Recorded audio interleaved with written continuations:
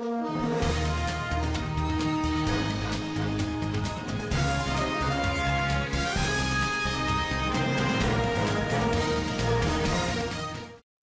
side girl, a new addition is Queen Lolly.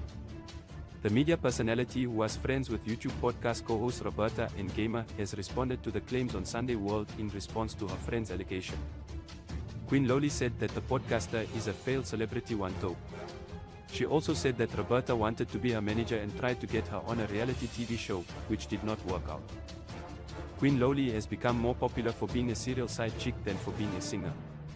Queen Lolly reiterated, "While a fanatic exists,